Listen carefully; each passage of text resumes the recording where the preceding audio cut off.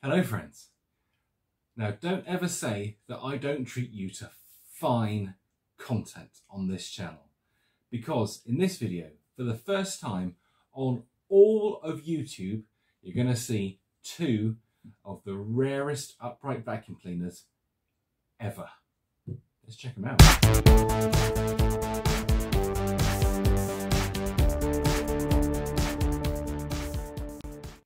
Now this is really special actually. I never ever thought for one moment that I would have two of these cleaners in a video, or indeed in a room actually, to be honest with you.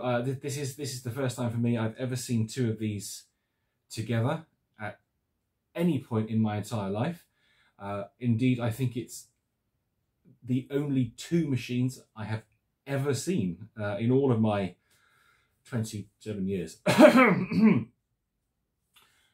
So you've probably seen the title, so you know what we're going to look at. So let me show them to you. This is the big reveal, and it is quite something. So this is my McDonald Electric 250 in fetching blue. And this is my friend John's McDonald Electric 250. Two McDonald Electrics in the same place, in the same video. Now there's no other video on YouTube that has two of these cleaners, and indeed I think the only video that's on YouTube currently of one of these in action is my one, and it's my blue one. So I'll put a link so you can go and watch it. You can go and watch my one actually being used. Now these are genuinely fascinating cleaners. They are interrelated with Oreck because they are essentially Orecks. The Oreck 4000 XL or XL 4000, I can never remember which way around it goes, was essentially this machine and this machine. I cannot explain to you the history and all of the different versions of these cleaners, because it is so confusing that it just basically blows my mind. So what I will do is put a link in the description below to a video of a couple of guys in the States who are looking at very early Orecks. They've got a Whirlpool, which is marketed or branded as an Oreck, which I believe was the very first cleaner. Then they have an Oreck 4000 XL, which looks like these machines. And indeed, their 4000 XL has this pedal release on the back.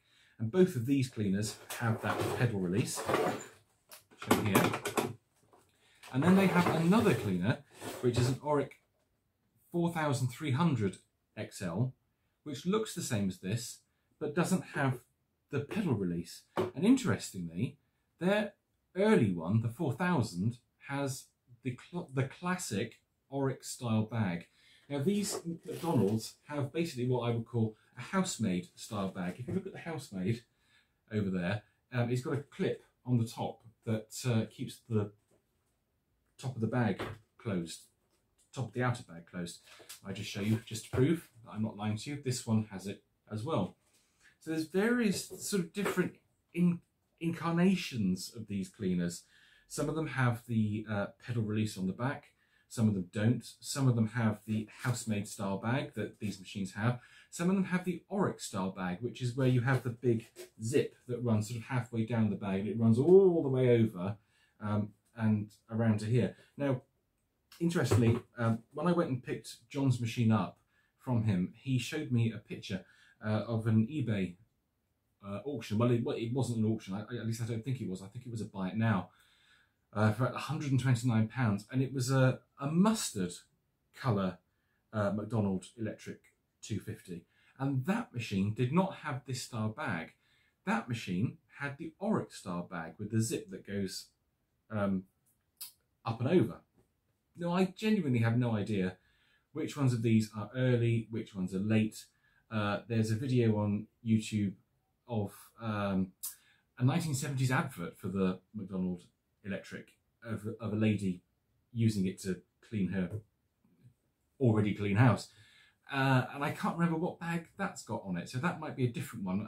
And again, I can't remember if that's got the pedal release on it or not.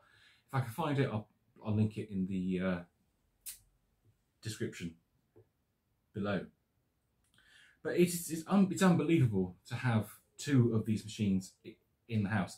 Now, as I say, this belongs to my friend John, and John has asked me if I wouldn't mind doing a restoration on this cleaner. And of course I said yes, absolutely, as long as I can film it, because I think it would be really interesting to make a series on this machine being restored, because we can take it apart, we can have a look inside, we can restore it back to its former glory, and we can actually see it in use. I think it'd be really cool as well to have them both going at the same time. Would that be like, oh my God, that might, yeah, that'd be 500 watts of power.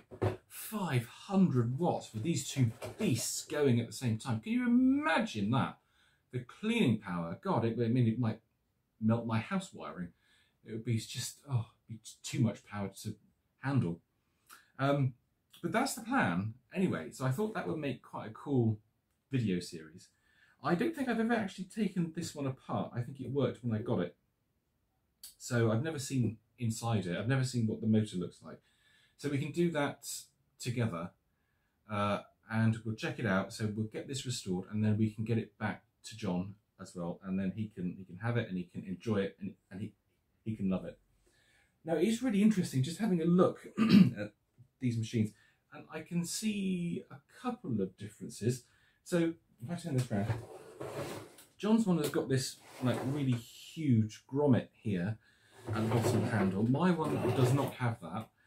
I think the cable on my one should be going through here. This plastic is sort of starting to break, so that's probably why it's not there anymore.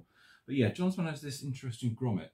My one has a little clip at the top of the top section of the handle, just there to store the cord on it, so that keeps it up when you're using it. And John's one has unfortunately broken off. If you have a look there, you can just see that should be a little clip. That's broken on John's, which is a shame. John's one has a slight problem with the ratchet as well, as you can see there, that it's not really holding it in place. It's definitely something we need to look at. I have to be sort of a bit careful with mine. Yeah, mine works much better than his one does. And it is quite interesting to see. Now, I've never really seen this before, but I've been storing mine up in my attic, which I really shouldn't have done. And obviously it's very hot and very cold up there. And you'll notice that my furniture guard has changed colour. Hopefully you can see that on the camera. I'll just peek through the bags. Hi. Yes, it's me. Hi. Yeah, this has gone quite yellow, whereas John's one is still quite white. I wonder if he'd notice if I stole it and switched them over. He might do, especially if he watches this video. Now, John did say to me that the inside of the cloth bag is quite dirty on this one, so I think before we turn it on, we really should clean inside this bag. Now, I'm just going to put mine down for a second. Be very, very careful with these. I still can't get over the fact I've got two of them in the house. It's just unbelievable. Now, we should be able to release this bag relatively easily. We just have a feel. Oh yeah, we've got a belt. And the belt feels pretty good. We've got to be careful. So you can detach the cloth bag by turning this little lock here. So if I'm going to turn this to unlock, and again I'm going to be very, very careful because I do not want to break it. And we should be able to, yes, there we go, remove the cloth bag. So there we go. It's looking a bit naked, and I can feel in there's quite a lot of dirt in that bag. I think we'll probably give it a wash as well, just to make sure it's all nice and spick and span for him. And there we go. If you have a look here now, you can see the nakedness of the McDonald. And it's just so primitive. And it's so incredibly light. It's almost, well, the legend goes that the original machine, the Whirlpool one, was where they'd just taken one of their power heads and they'd put a dirty fan motor in it, stuck a handle on it, and then put a bag on the front. And that is very much evident here. It is just like a power head. You can imagine that this being the head of a cylinder machine from the 70s. We didn't really have them over here. Power heads didn't really become that popular. Well, they never became really popular, but they only ever sort of came on the market in the early 80s, I suppose. We didn't really have them in the 70s, but they did in the States. They were always very popular in the States because they had shag pile and deep pile and all that stuff, and we just had like cut pile and woven pile and just nothing thick that needed a good brushing. So our cylinder machines were more than happy to cope with that. But yeah, it just kind of feels, it's very much like a power head. If you just look underneath, it's just like, yeah, you would kind of expect it to be like that. One other thing that is quite cool about these is that they were all made in West Germany. So they're German machines, and you kind of expect a bit more quality from a German machine, but there's no quality here in either of these bad boys. There's just nothing at all. It's very cheap, very basic. There's not much to them at all. Yeah, so there we go. So let's pick it up with one hand. I could pick it up with one finger, to be honest with you. I'll put him down there. Let's just open the bag up and see what kind of state we've got in here. John will be terrified now because I'm showing the filth in his bag. I have to be very careful because I don't want to break this plastic. I hate these. Oh, it's very hard to take this off. It's not designed particularly well. I think you pull it down like that, and you pull it down and then you open it up. So hopefully we've got an original McDonald bag in here. But we'll see what it is. Let's pull this out. Here we go. Let's pull out the here we go. Ooh, okay. Well, that is quite something. Now, it's actually coming apart at the bottom. Aren't we all? And I think it's got a bit damp in the past. But interestingly, there's no branding on this bag at all. It's very much like a generic dust bag. If I just show you this side, it's just got a bit of red marking there. It says, replace filter bag when filled to this line. So that's pretty much all you should be using.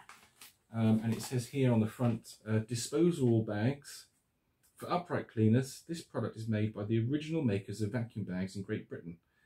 The original makers of vacuum bags in Great Britain. Now that's interesting, isn't it? I wonder who that was.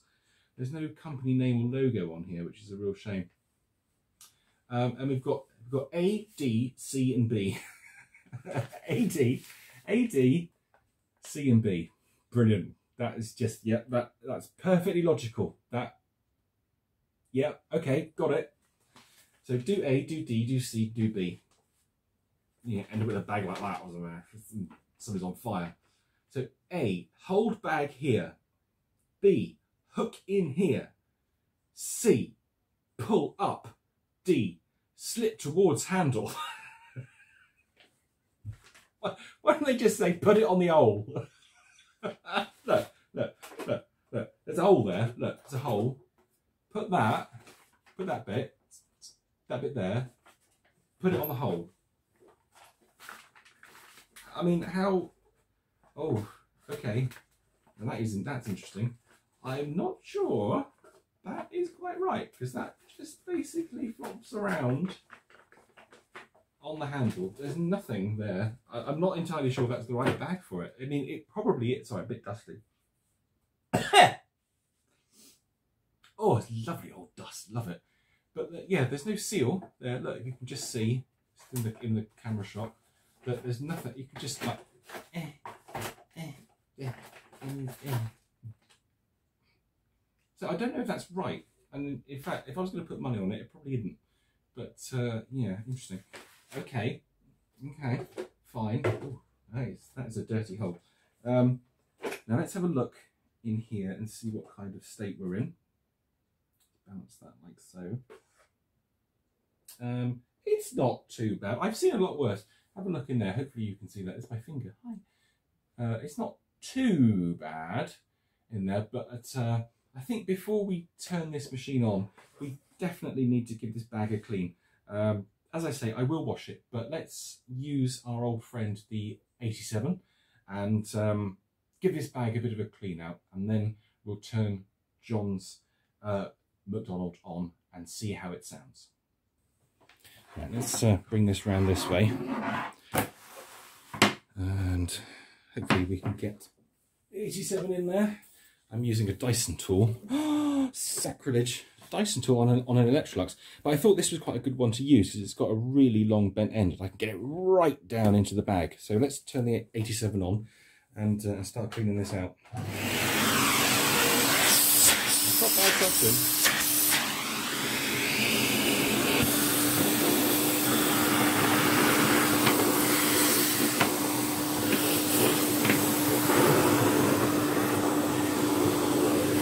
Slightly awkward to do.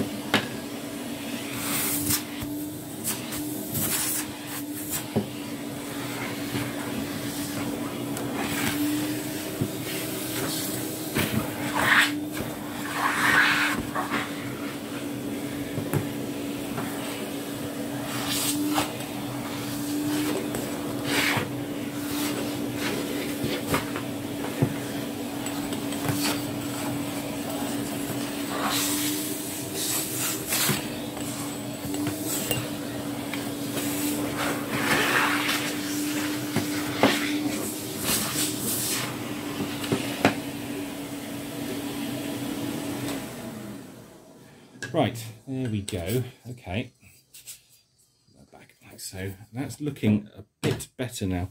You probably thought to yourself, my God, he's making a real meal of that. But it's not easy to do, actually. This is very thick material. You can see there, look, you see how thick that is. It's not like a little Hoover Junior bag or anything, like an external bag you'd find at a Junior. It's really thick material. It's surprisingly high quality, actually.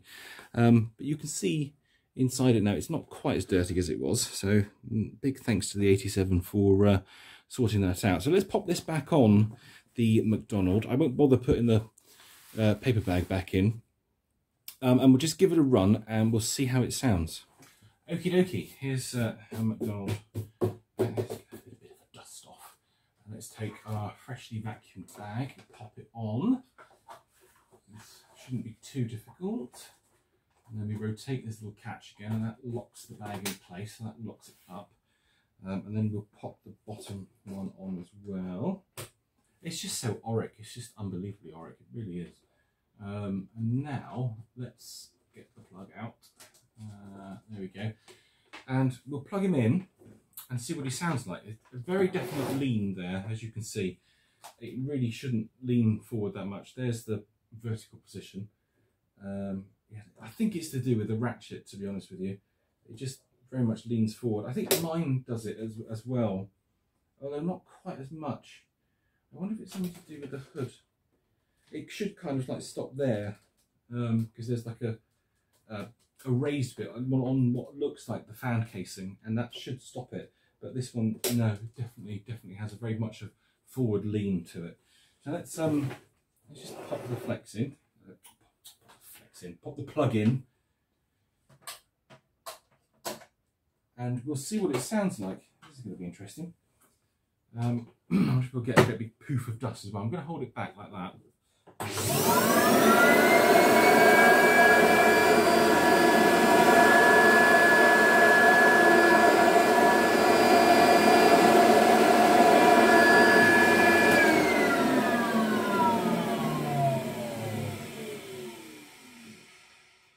Well, that sounds really good, actually. That sounds very healthy. Very healthy. More healthy than I had expected it to sound, actually. I like the way the motor starts. It's almost like it's got a slow start on it. It doesn't go bang. It just goes. Just sat making silly noises there. Silly noises now. It's ridiculous.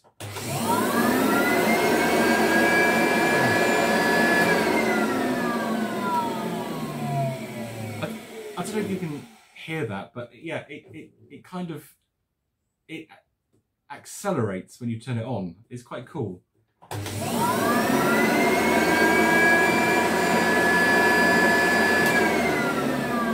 that's awesome. It's like the pitch goes up. The pitch goes up as the machine sort of gathers pace, I suppose. Let's pop that cable back round. I'm curious to see if mine sounds the same.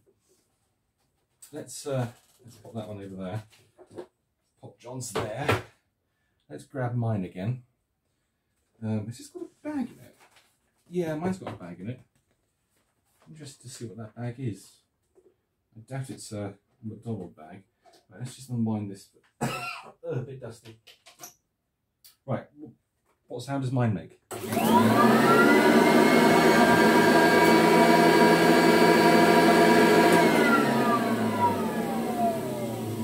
Yeah, it's almost exactly the same, actually.